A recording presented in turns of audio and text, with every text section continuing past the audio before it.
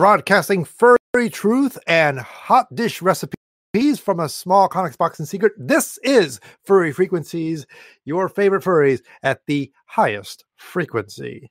Hello, and welcome to another exciting episode of Furry Frequencies this week with your host, Silox. Hello, how's it going? And also myself, Lifty.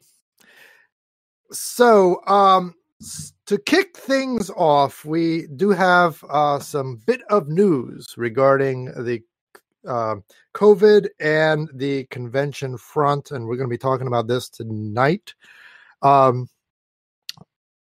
While a lot of conventions are actually looking at plans to scale back or cancel their events for 2021, one has already made an announcement that says, well, along with Anthrocon, they made an announcement that they are tentatively giving the green light to their event.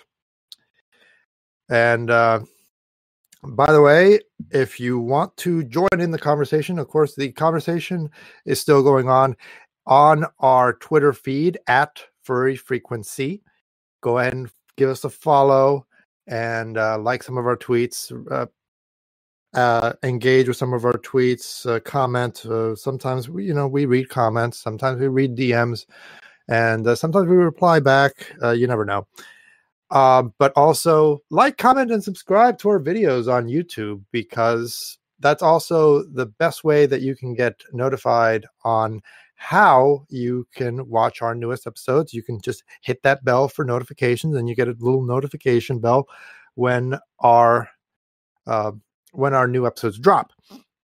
So anyway, back to the story at hand. So the first convention to have made an announcement in 2021 that they will be moving forward with their event is, of course, Megaplex, based in Florida. And if you know anything about Florida, you will also know that Florida has been, I think, one of the first few states to relax coronavirus restrictions in America. They actually started last year. I broke the news to Silox one time, and we were kind of discussing about the repercussions of it. I don't remember exactly when Florida lifted their coronavirus restrictions, but sorry, I just kind of slurred a little bit there. But they have, and now this means that Megaplex really has nothing holding them back from hosting Megaplex. Now, they can host a smaller event, but there's really nothing holding them back from actually hosting the event. Like I was mentioning in a prior podcast, this is where we're trying to see what direction Megaplex is going, and and unfortunately, this announcement that they have made on their Twitter has brought back a great deal of outrage towards Megaplex.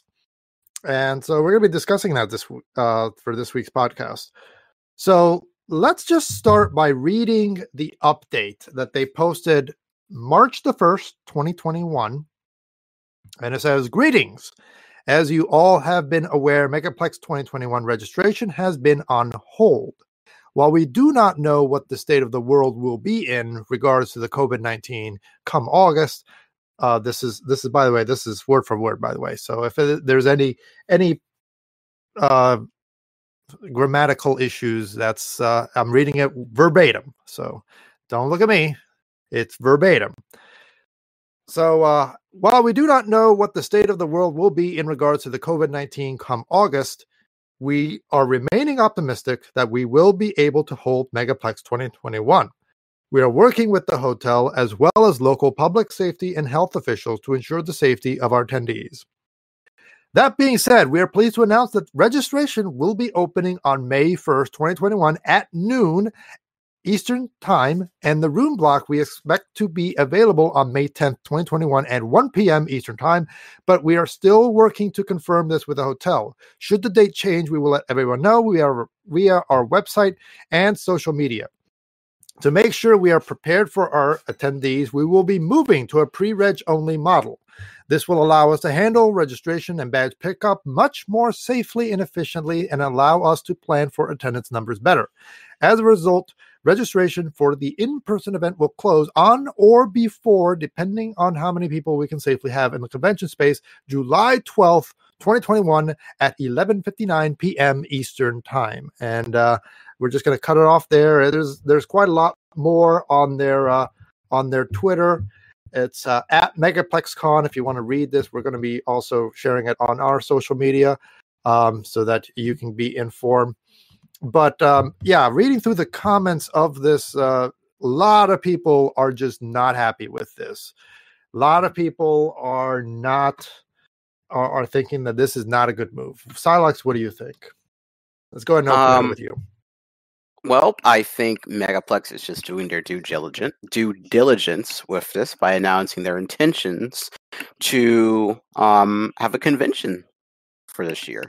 And had they not, they likely would have been in breach of contract, and they could have been very well sued by the venue that they are scheduled to host the convention in. And yeah, and I agree. A lot of people don't really quite take into account what kinds of contracts that conventions actually get themselves into when they decide they want to hold an event in this space. They sometimes have multi-year contracts that they take out. I think we talked about multi-year contracts before. And while COVID-19 probably created some exemptions in 2020, what we're seeing now in 2021 is an improvement in the COVID-19 fight, with a number of vaccines up to 3. And how many states do we have that lifted COVID-19 restrictions? Let me see.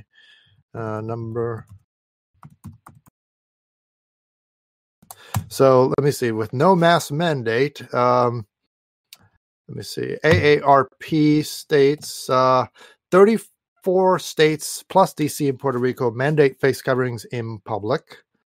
And Florida is not one of them, of course.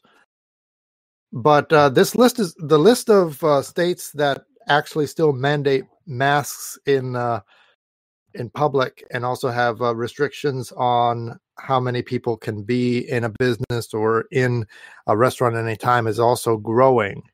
I know Utah, I think, has mentioned that they will lift their coronavirus restrictions soon.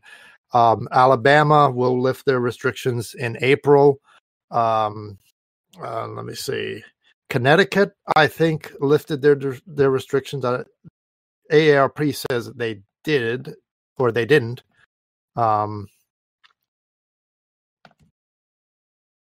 So this is an ongoing issue, but a lot of people are still mad because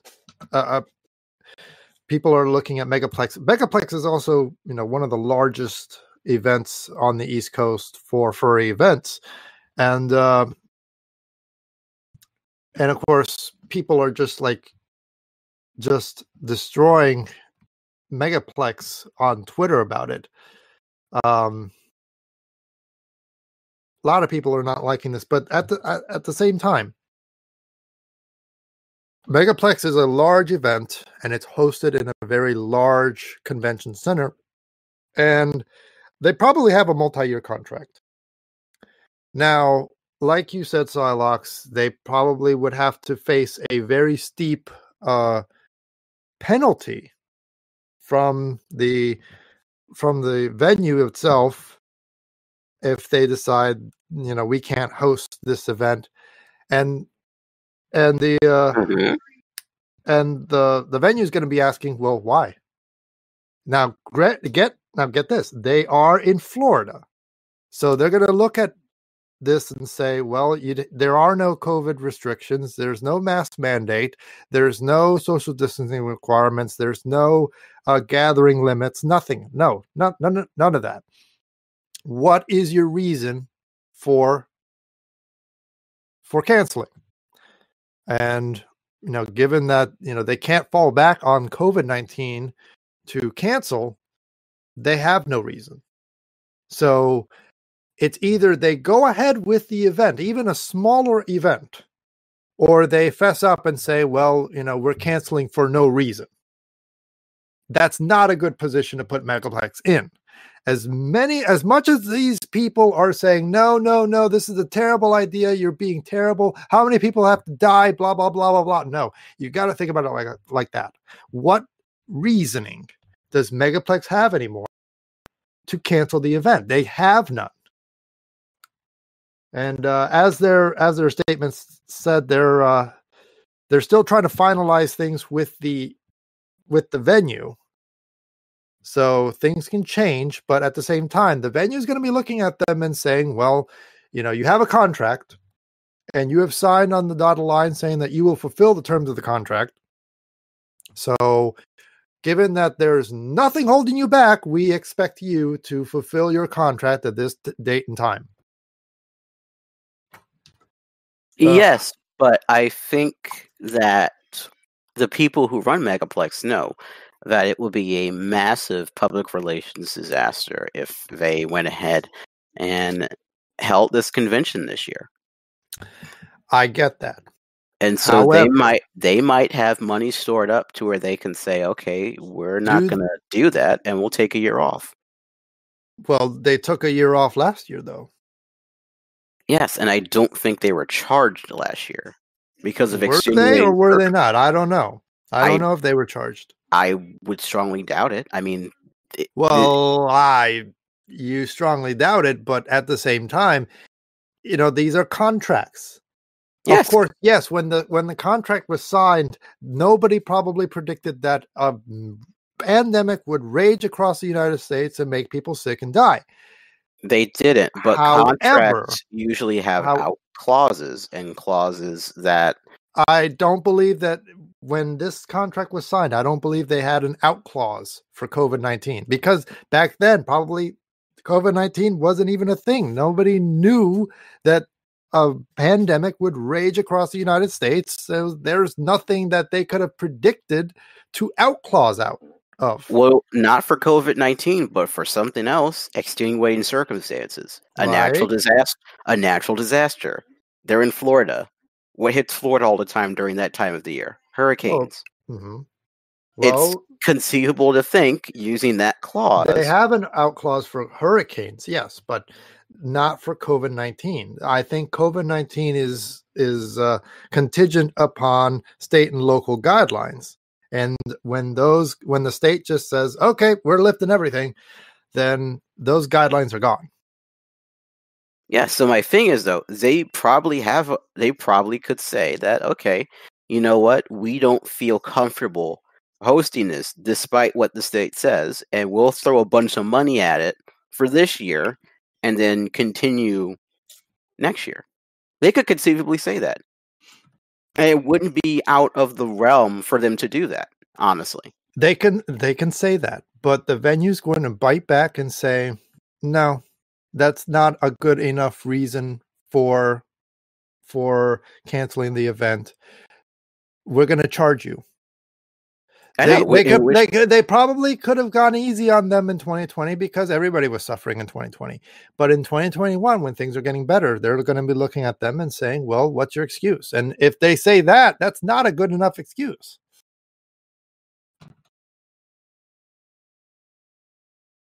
I think that Megaplex would be smart to look at this from all angles and realize it probably isn't worth it to host. I think what they're doing right now, get out of the contract. Yeah, I think what they're doing right now is the smart move. I think that they don't, if they have a plan to cancel the event closer to the event date, they don't want to announce their plans too soon and then catch the ire of the event venue, because then they're going to start asking some very, very uncomfortable questions and then just kind of put the squeeze on them to either host the event or pay all the contracts that they have to cancel and break. They're going to put a squeeze on them. I want to share this tweet that Gail Frostbane she tweeted. She tweeted in response to Megaplex. She said, "Friendly reminder that cons are going to be in the worst legal and financial situations of their lifetimes this summer and fall as states and cities call to open up and their contracts put them in the worst spot. We are going to see cons die forever because of this. Just keep this in mind before lashing out. Try to think rationally, not reactionary. Continue to be smart and safe and only do things that feel safe to you. We still have a lot of storm to weather. Wear your masks, wash your hands, get vaccinated, and be kind." Now, I do agree with Gail here. I really do. And I do feel for what she's saying in these tweets. That is the reality of the situation. Conventions are still trying to weather the storm from 2020, and they really can't afford to call out 2021 again, just like they did with 2020. They just can't afford to do that. And with so many states deciding to lift their restrictions, basically giving them no cover for COVID-19, they're in a bind. They have to either host or pay for a canceled event. And a lot of these events, they don't have the capital to just cancel it. They're basically declaring bankruptcy if they cancel in 2021 for many of events. And I'm sure Megaplex is one of them. Well, we don't know we want to make that clear. None of us here know the financial we're not privy to Megaplex's finances. We're just kind of like, spitballing here. So I think if they do have the money, they'll just go ahead and write this year off and then come back and do it again in 2022. But at the same time, these large events, they cost a lot of money, and they do depend on people's attendance. They do depend on people's ticket sales. They do. For them to actually generate enough money so that they can pay for all of these contracts. And if people just want to ask, to transfer their membership from one year to another, that costs them money. They have to. They can't just do that without actually expecting money to flow in the next year from other people. The money has to come from somewhere. So let's for this argument say that they go ahead and host. Do you think a lot of people would show up that close? Because the way I see it is, from what we've seen with these comments, a lot of people say, yeah, that's cool if you host it, but I don't feel safe showing up. So what do you think? Well, what I've said before, and I'll say it again for posterity's sake, is that nobody, and I mean nobody, has a crystal ball that they can see into and see what our nation is going to be like in August or September or whenever. So, and I've said before that they have to worry the most about what the state is going to say about COVID-19. And that's the one thing that the hotel or the venue is going to be looking at. They don't see, the venue doesn't listen into these board meetings for all of these conventions. They have a liaison that with the convention, and the convention talks back to the liaison, but they don't listen to what's going on in these boardroom meetings. They don't have a voice in these boardroom meetings. They're just looking for an exchange here. And so they're not listening to the concerns of the convention staff. They're listening to the concerns of the state and the local government, because they have to hold accountable to, or they have to abide by the state. They have to abide by state and local guidelines. They do. If the state and local guidelines say otherwise, then they have to abide by the state and local guidelines. And right now, what I'm seeing is that Florida doesn't have state and local guidelines for COVID-19. So this convention can't use COVID-19 as a fallback for them canceling and breaking all of these contracts. And unfortunately, Gail, I hear what you're saying, but at the same time, you're talking to a community that is very well known for being irrational and also being very reactionary. And what we're seeing with all of these announcements, and even the very fact that you have to say that, means that that's what our community is right now, being very irrational and being very reactionary to a tentative announcement that they will move on as promised until otherwise. Now, I'm not here to say that COVID is going to go away. I'm not here to say that by August, COVID's going to be nothing. COVID's nothing. COVID's gone, and we'll all be back to normal. But I'm being optimistic.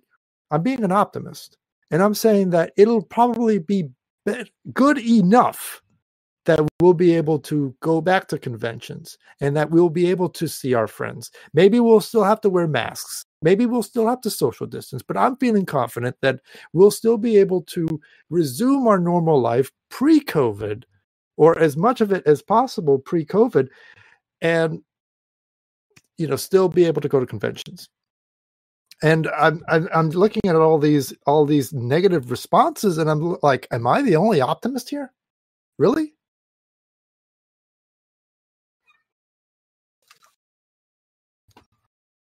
But again, you didn't answer what I said. I asked, what if cons happen again and Megaplex is happening? How many people do you think will go there?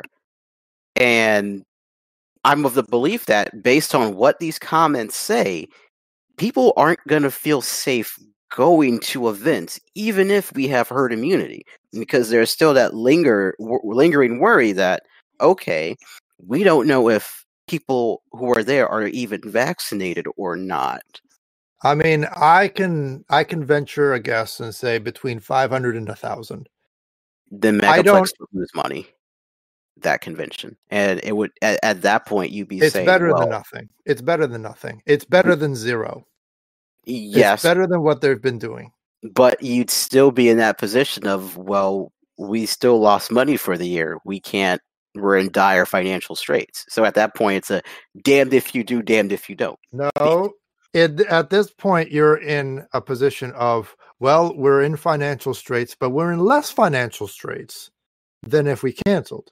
Which, if they canceled again, they'd be in more dire straits. Like, how can you tell me that canceling is better for the convention financially than actually holding a smaller event? I can't, but what I can say is that a lot of they're going to have to weigh a lot of stuff before they make that final decision, and I don't think there will be a lot of people who will be going to Megaplex if it happens, because there are people who are afraid, and rightfully so, of, okay, if I go to this, how do I know I'm not potentially putting myself at risk? Because I don't know who has COVID, who doesn't. Also, is this con going to be enforcing social distancing? Will they have hand sanitizers, thermometers? Is mask wearing going to be mandatory in con space? This is all that they have to figure out, regardless of what Florida in the venue says. They have to figure that out as well, because attendee safety also is important. Because God forbid something happens and someone catches COVID and brings it back to their family, and someone dies from it. Because now the con is looked at as, okay, because you had this convention, you may not be negligent in that person's death, but you are at worst an indirect contributor to it. And that's a PR disaster, not only for that con, but for furry cons in general. So a lot has to be thought out of. It can't just be simply, oh, well, you know what? Florida opened up. We're at herd immunity. Let's have a con again. It's not that simple. And I think a lot of people, when they look at this, are saying to themselves, yeah, that's fun, but I don't trust other people to be safe. I don't trust that the environment is going to be safe enough for me to comfortably go down there and not potentially bring something back to a family member who is vulnerable, could catch COVID and die. And I think a lot of people are thinking that. So you mentioned about requirements, what requirements they might require for this event. And it does say, or they do allude to it in their statement here at the very bottom, it says COVID-19 has and will continue to change how furry and other fandom-based events will be run for years to come. You should expect to see some of the programming changed or replaced, events only allowing online pre-registration, mask requirements, and attendance caps. While we hope that we will eventually be able to bring you the Megaplex all of you have come to love, know that our attendees' health and safety come first, and we will do what is needed to best ensure that. So that doesn't quite rule out cancellation. I get that. They did also mention that they will try to integrate online interactive components from the Megaplex experience to the into the con, so that people who don't want to attend or can't attend can also still kind of join into the festivities from the comfort of their own home. But let me just sit down and just say some words about what I've been seeing, because I think people are still freaked out too much, and they've lost all sense of optimism for COVID. Like they're still in this pessimistic state where they don't want to see any events, they don't want to see any gatherings, they don't want to see any meets happening until everybody's vaccinated, or everybody doesn't have COVID, or COVID is completely eradicated from the world, or something or other, whatever. And I look at this and I'm just wondering, when did we lose our sense of optimism about this? I think this was good news. I honestly felt like this was good news. Like, we're heading in the right direction. Seeing all these states lift their mask requirements, lift their capacity requirements. This is good news. I'm seeing it as good news, because it means that the governors of these states are looking at numbers, getting numbers that are promising, and they're seeing that, well, we are on a right path to actually beating the virus, and we've returned to our normal life. So they're going to lift up their mask requirements. Now, if you still want to wear a mask, if you still feel unsafe in attending places, and you still feel safer socially distancing, by all means do so. But that doesn't mean you have to. I mean, when COVID-19 first came around to this side of the country, I didn't wait for a mask mandate to tell me to put something on. I started wearing a neck gaiter on my neck and around my face while I was going around to all these places with nobody wearing masks. And again, that wasn't the governor of Maryland or the governor of Virginia telling me to put that on. That was me telling myself, put this on. Whether or not they have it or not is irrelevant. Put this on. And now I'm seeing more and more people actually just going about their daily life without a mask or without socially distancing. Not very many in like stores and restaurants, but like in other workplaces, I'm just seeing people just moving about. They're not enforcing masks in their workplaces. They're just moving about with no mask and no social distancing, and like normal. And I'm like, well, something's got to be moving in the right direction for us to, loosen up a bit. But in the furry community, at the numbers and assume that, okay, because are we looking at the numbers? Though? Are we looking at the numbers? The governor, or are we looking at the numbers, or are we having somebody spoon feed us the numbers? I'm looking at the direct numbers, the raw data. I don't know about you, and I don't know about our viewers, but I'm seeing the raw data, and the raw data shows that we're moving in a good direction. Despite the spike in the very beginning of the year, we're moving in a good direction. I don't know how long we can keep this momentum, but it's good. It's a good momentum, and I am so happy to see it. And I am optimistic that we can keep this momentum going with 3 vaccines out there, people getting the vaccine in their arms. That's good signs. This is all good signs. Why should we not be optimistic about all of this despite what we're seeing? I think people are optimistic. However, they're cautiously optimistic because we were down this path before last year, and then numbers went back up because things opened back up too soon. People thought, okay, numbers are going down. Let's open things back up. What happens? You have a surge. Now, there's reasons for that, and we won't get into that, but there's reasons for that. And so the fear of many people, especially public health experts, is you're telling people you don't have to wear masks anymore. You don't have to social distance because numbers are going down and vaccines are readily available. Well, we saw what happened. And by the way, not everybody can get a vaccine. Not every state is allowing regular people to get them. They're prioritizing certain groups. And more times than not, those groups are the elderly. They're not middle-aged folk. They're not people of our generation. So you're telling people then, okay, you don't have to social distance. You don't have to wear a mask. A lot of people don't want to wear masks. You can tell people, you can say that it should be a person's individual preference to wear a mask, and that's fine. I guarantee you a lot of people either A, didn't wear a mask to begin with, or B, they're only wearing masks because the government told them to do so. And when you tell them they don't have to, they're not going to do it. There's a small subsection who wear masks because they realize, okay, this is going to not only protect me, but protect vulnerable people. Now, those people will still wear masks, but a lot of the population probably won't, unless they're going out into a store that says, okay, you're going to have to wear a mask. Otherwise, they won't do it. And so when people see that, they get nervous because, well, even though we have vaccines and all of that, again, not everybody can get one.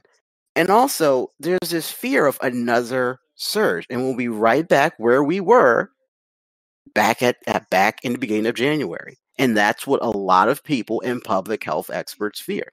Now, if you had told me, if things were different and you had told me, okay, half the population had been vaccinated, okay, then I'd say, you know what, let's open up slowly. Because at that point, why not?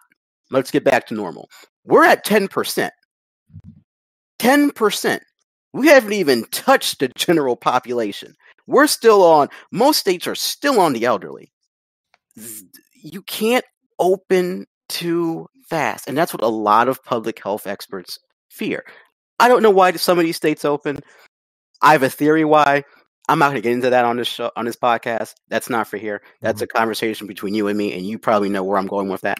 But I will say that if a state is going to open, Maryland has probably done it the best because at the very least, the governor here has said you can have 50% occupancy and these venues and stadiums, and you can have total occupancy at these restaurants, but you still have to wear a mask.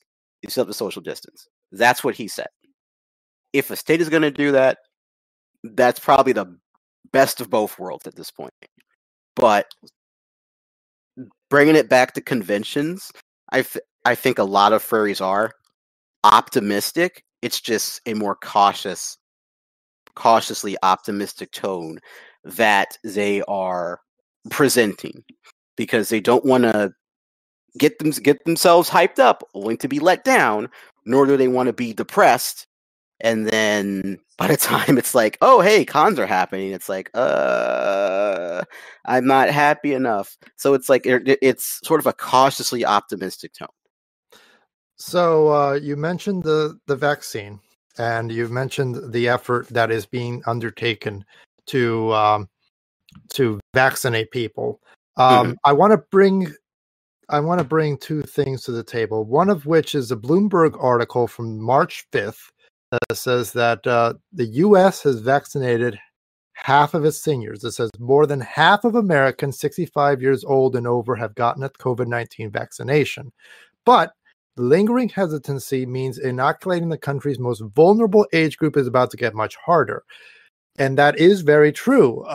Going further into this article, it does say that that second half that isn't vaccinated yet, they are the people that either don't trust they're not sure about the vaccine. They only would either get one if it's mandated by the state, or they're refusing the vaccine altogether. That's that other half. But it's a good sign that to see that our most vulnerable age group from COVID, the age group that actually has the most fatalities from COVID is, over half of it is already vaccinated. That's a good sign. That to me is a good sign. And again, that's another good sign that I'm looking at and seeing that, okay, things are getting better. Another thing I want to bring back is, of course, President Biden's announcement that by May, we should have a supply of vaccines available so that any American adult that wants a vaccine can get one. Now, this is yet to, like I said, I don't have a crystal ball, so I can't say for certain if he's right or wrong on this. But again, that's more promise. That's more promise with 3 vaccines and possibly more on the way. It's quite possible that that could be very true, that anybody that wants a COVID vaccine will probably be able to get one by May or by the summer. The Americans will be able to be vaccinated in, high numbers to be able to boost the herd immunity quotient and also bring down the R0 number. And let me just say about the R0 number. If nobody's ever heard of the R0 number, there's a reason for that. And you can just Google this. R0 COVID,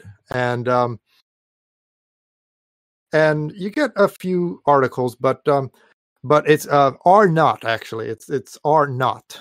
But the R naught quotient means it basically tells people how many people get infected from one person. So if it's over 1, that's a bad sign. That means that, for every one person, if one person's getting infected with COVID, if it's below 1, it means that the COVID-19 is not spreading fast enough to actually catch people or get people sick. Like it's kind of stopping with the people that are already infected, and then it just fizzles out.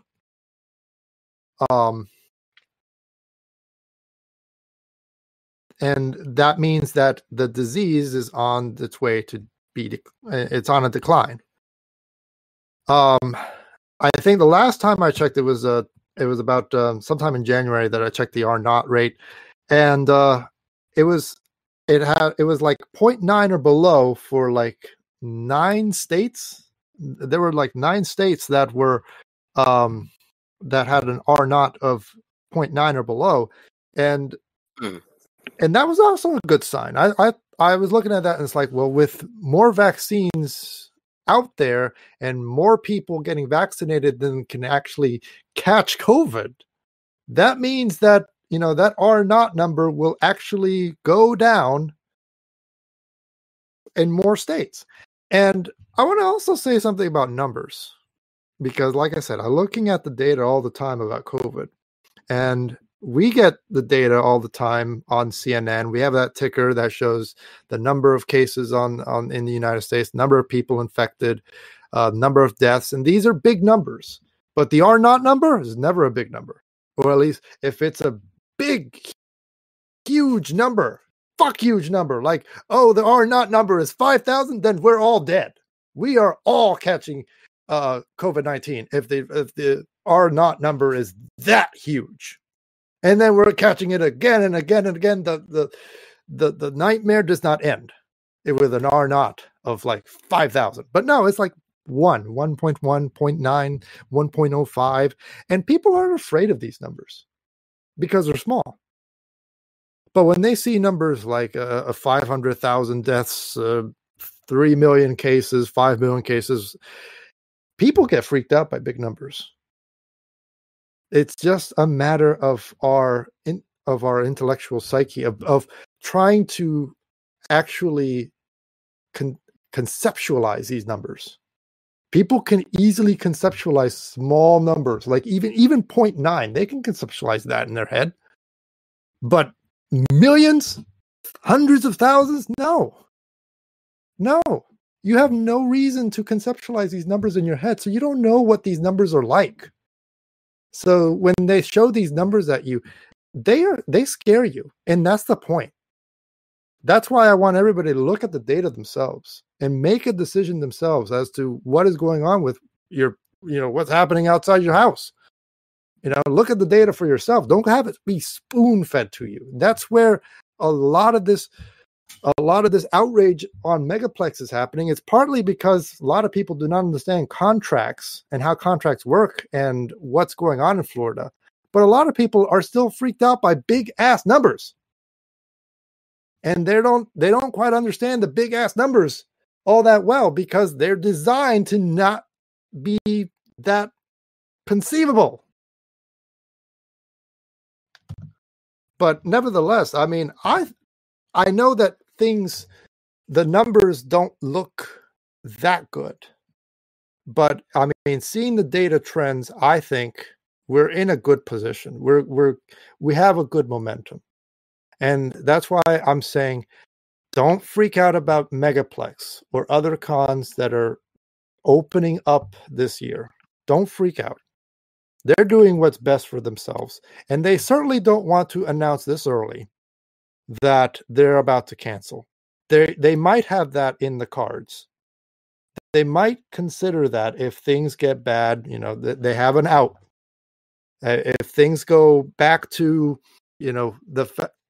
us having to close down state by state, if we have to go back to lockdowns like we did last year, then they have an out. They'll probably look at the state. The state will probably, bring back its coronavirus restrictions, and they have an out, and they can cancel. And it probably won't be on them. Won't be too hard on them.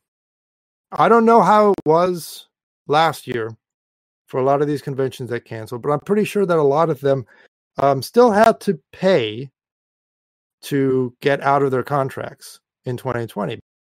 Because again, these are multi-year contracts. It's not very easy to get out of multi-year contracts. And you can't just predict that COVID's going to just happen one year and then be like, oh, I got to go. Bye. No, I mean, it's... So first of all, I'm not a contract lawyer. Okay, let's make that clear. I'm not a contract lawyer, but I'm just, kind of guessing here. And also, looking at the data, studying the data, I study data for, day in, day out. I'm looking at the data. I'm seeing good trends. I'm seeing good R naught numbers. And I think that with 3 vaccines and more supply on the horizon, more people getting the vaccine, I think that gives me good confidence to say that, yeah, probably in the summer, we'll be in a good position. We'll be in a good position to start to get back to normal, or as normal as we can be. I mean, I'm not one who is living my life in fear of this virus, and I'm also not one that needs the state to tell me what to do. Nobody needs the state to tell them what to do. Nobody needs some bureaucrat that we didn't even elect tell them what to do. Nobody. Well, I disagree with that because Go ahead. You're assuming... I talked enough anyway. You're assuming that, one, people are rational. If you're not rational, there are a lot of stupid people in this country. who do not understand this virus at all. They are of the opinion that, oh, it's just the flu. Oh, it'll be gone. It'll be gone by summer, and it didn't go away by summer. So you can't sit there and just allow people to be left to their own devices, because that's how you get people killed. That's how people die, because certain people cannot be trusted on their own to take care of themselves. That's why we have the government. That's why you have bureaucrats who you don't elect, but who know what the fuck they're talking about, because they have degrees in this, because they've done this year in and year out, and they know what they're talking about. These public health experts generally know what they're talking about. When they say all this stuff about, hey, you shouldn't open up too quickly, you're going to cause a second surge. We don't have any experience with a pandemic. None of us were alive. Most of us weren't alive during the Spanish flu. But we know what happened because people kept journals and records, and a lot of people did some of the dumb stuff that people have done now, and a lot more died during that than they did from this. Those numbers you reference, they're big and they're large, and yeah, they're scary. That's 530,000 of our fellow Americans who have died from this. That's scary. That's not right. Thousands at one time died a day. That's scary. Like, you can cite the R numbers all you want, but when I see and hear on the news that 1,000, 2,000, 2,500 died from a virus, I'm going to be freaked out, because that 1,000 could probably be someone that I knew. It could be someone it could be a family member one day.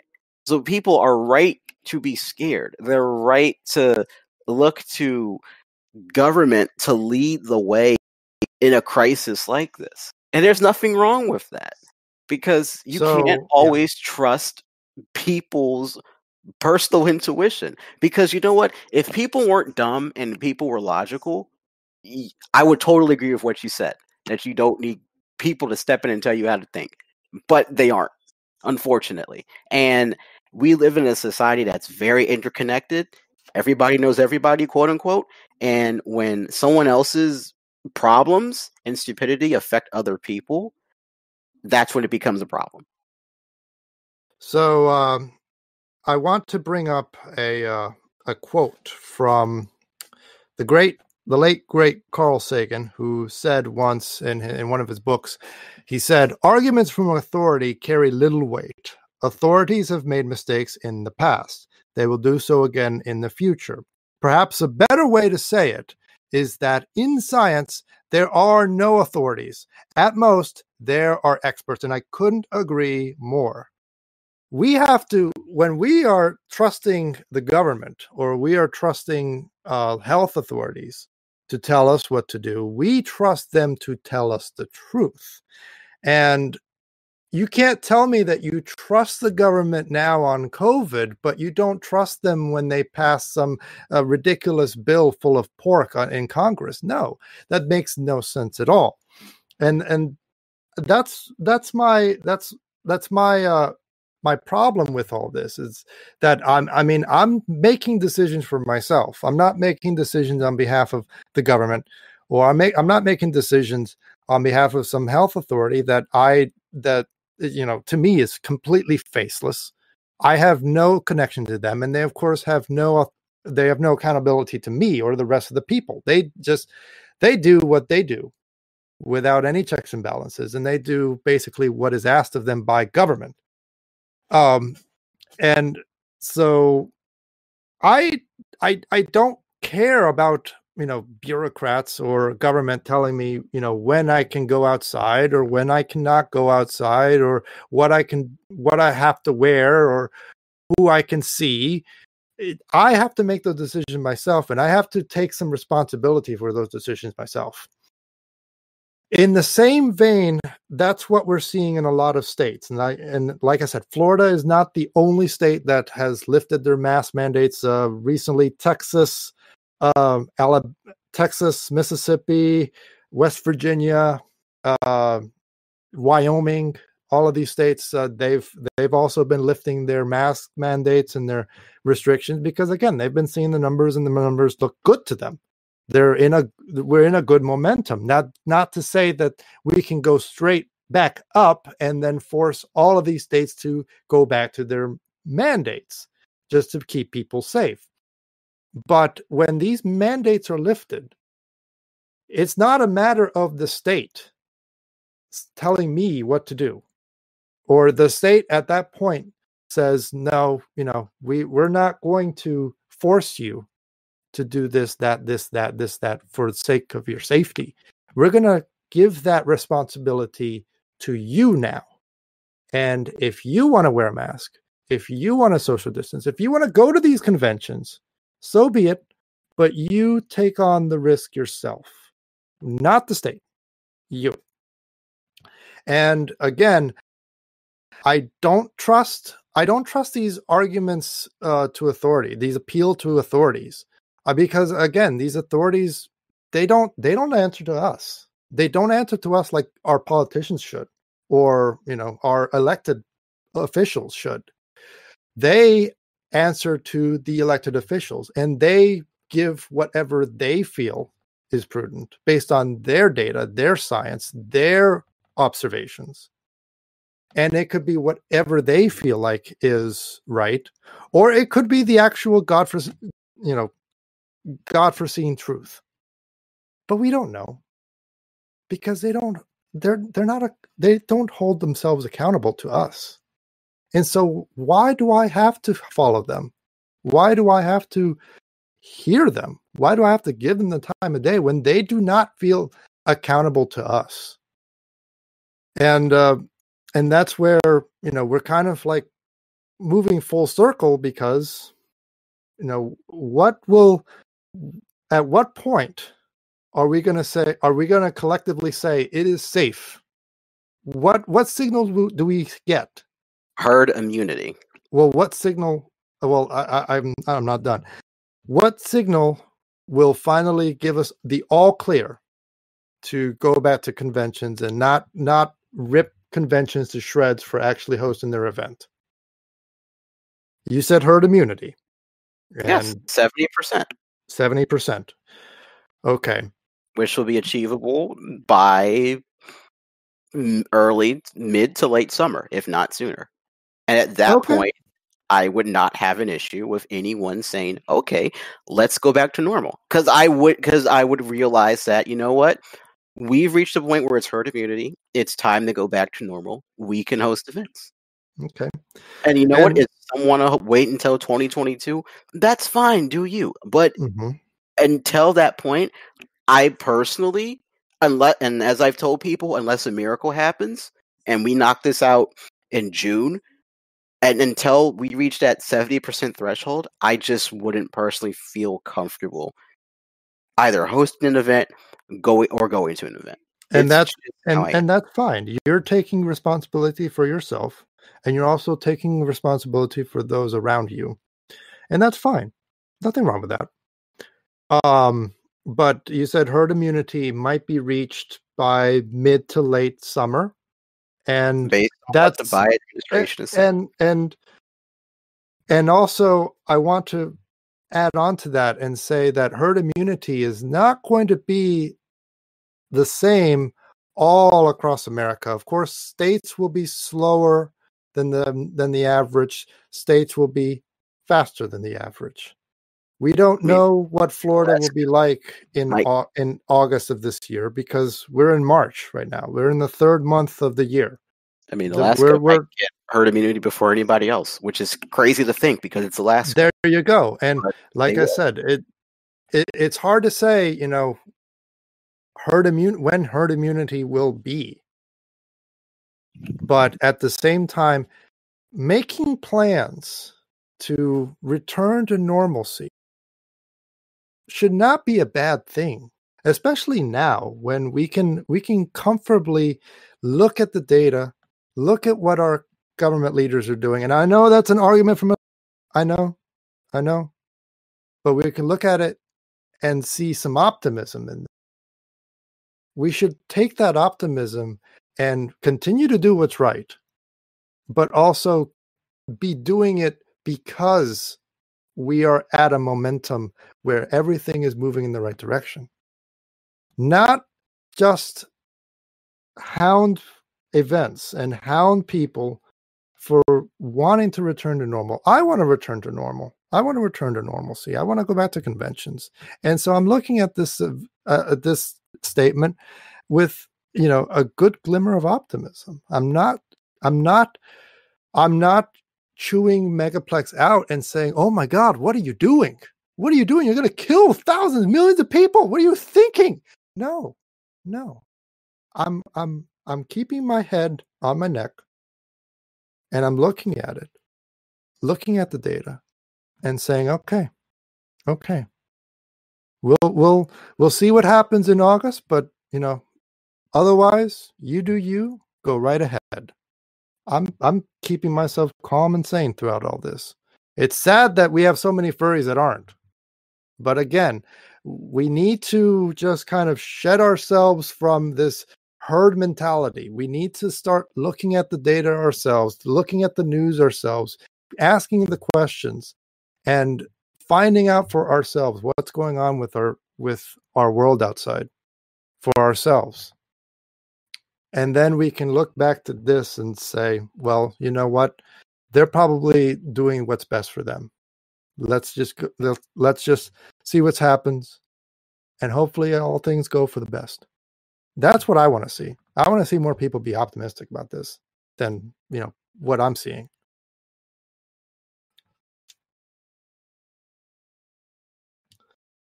And I think we're almost out of time. So, do you want to add in some final words? All I will say is that continue to wear your mask, and be conscious. Be conscious of others who may not have the vaccination. If you are scheduled to get the vaccination, please get the vaccination. The sooner we reach herd immunity, the sooner we go back to our way of life. So that's all I have to say. On a different tangent, don't be those assholes that jump the line for the vaccination. Shame on you. And everybody knows who I'm talking about. Everybody. Yes, we all know who we're talking about. You'll get your turn in line just like everybody else. Just put yourself in there and wait. No need to jump the line and jump ahead of some grandma that needs the vaccination now. Asshole. He knows who he is. He knows who he is, and he's not going to hear this podcast because he hates us. But again, we're one of those people that stays in his head rent free, and it's a good feeling.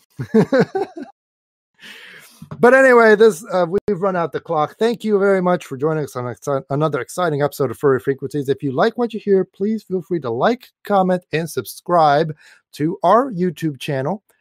And also feel free to follow us on Twitter at Furry Frequency for surveys, for shenanigans, and all kinds of other fun tweets. And we'll see you here next week. This is Furry Frequency signing off with Lifty and Silox.